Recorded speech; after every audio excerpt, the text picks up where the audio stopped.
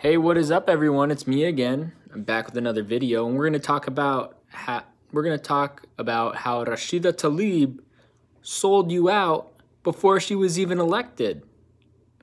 So, we know that Rashida Tlaib took J Street money in 2018 when she was a candidate. Rashida Tlaib took money from J Street, has some kind of friendship with J Street cult leader and lead propagandist Jeremy Ben-Ami. Okay? Rashida was also endorsed by Foreign Policy for America, another liberal Zionist organization, also headed by none other than Jeremy Ben-Ami. Rashida Tlaib also is friends with Zionist propagandist and war criminal Steve Toboccman, who runs a Zionist entity collaboration called the Michigan-Israel Booster. And he's a normalizer of the Zionist entity, and he is a collaborator within the Zionist entity, okay? And furthermore, Rashida Tlaib voted to give money to the Zionist entity in the CARES Act, which is the largest upward transfer of wealth in U.S. history. Okay, she voted for the CARES Act, which gave the Zionist entity money for missiles. And now we all know how those missiles are used. Those missiles are used to commit war crimes, and that's what Rashida Tlaib voted for. Also in 2018 or 2019, Rashida Tlaib was exposed on Twitter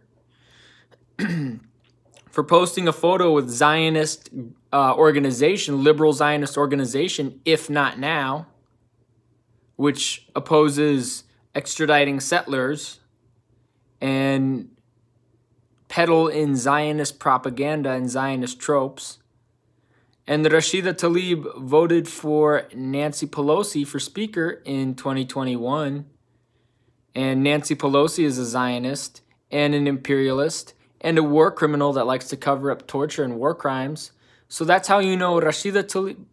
So there's a trajectory of Rashida Tlaib selling you out. There's a continued pattern of Rashida Tlaib selling you out. But you dumb liberals, you dumb liberal clowns, and you dumb DSA members and Justice Democrats and Jacobins and all this kind of crap, you guys keep supporting Rashida Tlaib because you don't care about Palestine. You truly don't care about Palestine.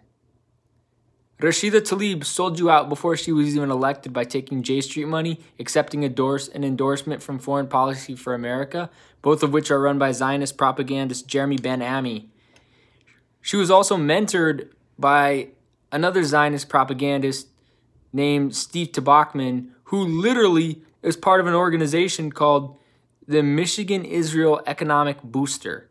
Literally, you cannot make this up. She is literally friends and mentored by a Zionist criminal, a Zionist propagandist criminal. And she voted for the CARES Act, the largest upward transfer of wealth in U.S. history, which gave the Zionist entity money for building missiles that they're going to use to commit war crimes. She did a photo op with a Zionist organization called If Not Now, who oppose extraditing settlers and peddle in Zionist tropes of all kinds and have insidious, evil members. And she voted for Nancy Pelosi for Speaker.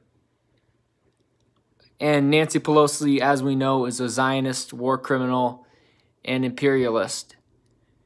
And then she wants to push all this kabuki theater about impeaching Trump when she didn't have the political courage to stand up for Palestine. She didn't have the political courage to push Nancy Pelosi on foreign policy, or push Nancy Pelosi on single-payer health care, or just even call out Nancy Pelosi in general. She did that goofy photo op with the other members of the hashtag Fraud Squad, with Ilhan Omar, Alexandria Ocasio-Cortez, with Jamal Bowman, Cori Bush, Ayanna Pressley, all these imperialist Zionist clowns. She did a photo op with them. She did a photo op with them. Instead of, after they voted for a war criminal and a Zio imperialist who covers up torture programs, and who commits war crimes herself. This is despicable. It shows you who Rashida Tlaib really is. She's not for the people. She's there to advance her own career. She's there to profit for personal gain and not help you guys. She is a scam artist and a fraud, and we will hold her accountable, and we will hopefully get her prosecuted for aiding and abetting the Zionist entity. Her grandma lives in the same neighborhood in Quds where my great-great-grandfather came from, okay? Her family and my family are both from a neighborhood called Bet Hanina, okay? My great-great-grandfather was from Bet Hanina, okay? Her grandma lives in Bet Hanina. We're literally from the same neighborhood in Quds originally. Although I also do have ancestry and family roots in Rafah, in Gaza. My third great-grandmother was from Gaza, from Rafah. But see, we're literally from the same place originally, yet she sells out our entire community. And all you diaspora Palestinians that sold out to Rashida Tlaib, that sold out to Bernie Sanders, that sold out to AOC, you guys are part of the problem. Because instead of holding these politicians accountable, instead of saying, no, screw you, I'm not going to vote for you, what'd you guys do? You swept the entire issue of Palestine under a rug, and you sold out to literal Zionists and Zionist collaborators. Shame on you. Especially you, Ray Hanania, especially you, Noura Arakat, especially you, Rashida Tlaib, especially you, Ali Abu Nima, for pushing Bernie Sanders and for dogpiling on Steven Saleta when he called out Abby Martin. Shame on you guys. Shame, shame, shame on you guys, because this is why we have these right-wing extremist politicians like Bernie Sanders, Rashida Tlaib, that are literally neocons in disguise and that either collaborate with the Zionist entity, collaborate with the Zionist lobby, or are Zionist settlers themselves. That's why we're in this situation. Rashida Tlaib exposed herself as a candidate, yet you still chose to support her. Shame on you. Shame on you. I remember I was in Seattle in 2018, in Seattle for my cousin's wedding. And when I found this shit out, when I found out Rashida Tlaib had taken J Street money, and I Googled the shit right away. But you dumb clowns, shame on you. And any Palestinian that promotes the hashtag fraud squad or supported Bernie Sanders or supported any Democrat politicians in the last election cycle, you're a fraud.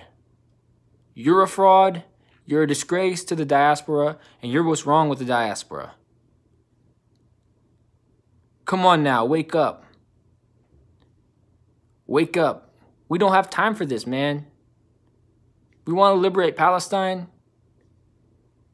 If we want to liberate Palestine, and if we want to get the Zionist settlers extradited, if we want to get every single settler extradited, we can't be electing these Zionist proxies to Congress. We can't be electing Zionist settlers like Bernie Sanders, Zionist proxies and collaborators like Rashida Tlaib and Ilhan Omar to Congress. We can't afford this, man. So decide what you're going to do.